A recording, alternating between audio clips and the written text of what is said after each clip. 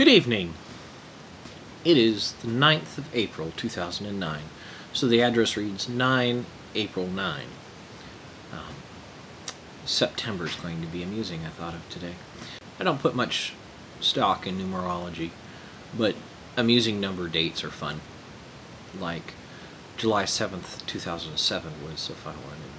And the way the Olympics were opened in China this year, or last year, was August 8th, 2008 at 8:08 p.m., which was 08080808 or something along those lines. Anyways, that was a big off into the middle of nowhere. We just spent this evening helping friends plan their trip. Originally, we were supposed to be going on the trip, but money or time off didn't happen in both in this case.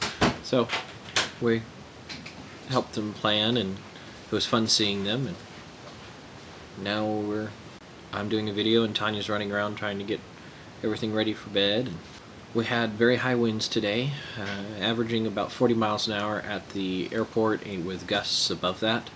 And so Tanya got off work today early because Mother Nature said no planes were landing. She found out today that her reputation is spreading. Around Christmas time, a passenger was heading out, and he said he's going home to England. He said, "What do you want me to bring back?" So she piped up that she'd like some hobnobs and clotted cream, and just being facetious. And well, he brought back multiple packages of hobnobs, which is, well, the packaging says a digestive biscuit, but it is a cookie.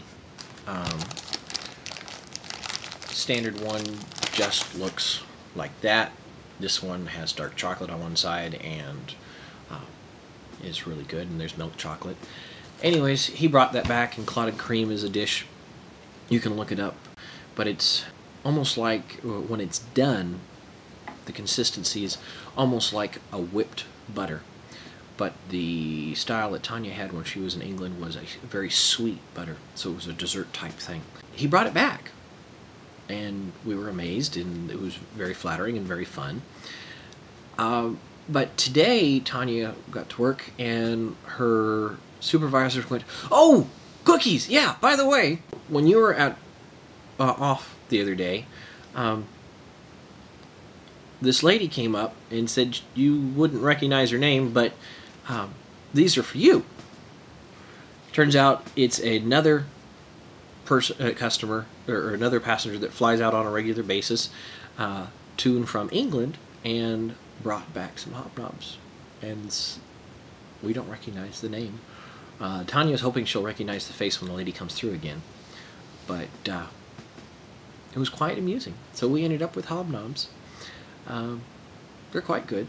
And clotted cream probably will not be able to be sold in the United States anytime soon, because one of the first things you have to do is you have to use non-pasteurized milk for the recipe, and it's hard to find that in the United States without going to a dairy and interrupting the flow of their processing. Anyways, we'll talk to you later, and good night.